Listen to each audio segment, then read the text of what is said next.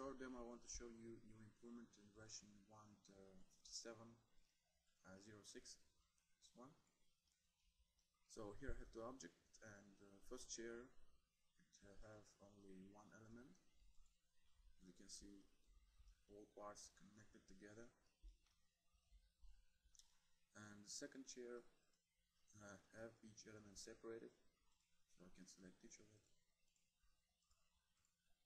So new latest version can use this convex simulation geometry. It can create for each element different separated convex simulation geometry.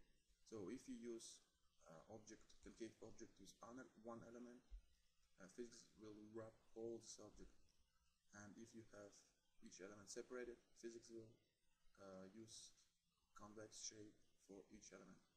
To better see a difference, I will simulate this chair together like this.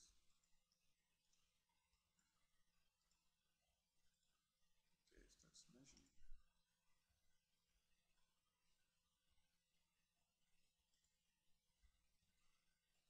Okay, as you can see, first one wasn't simulated properly because it was wrapped with convex shape for the whole chair. As you can see here.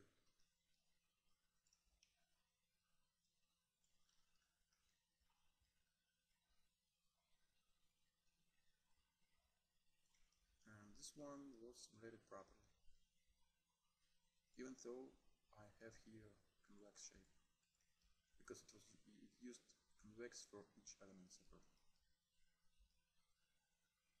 So this means that you can use you can simulate concave object, but only in case this object have different separated elements.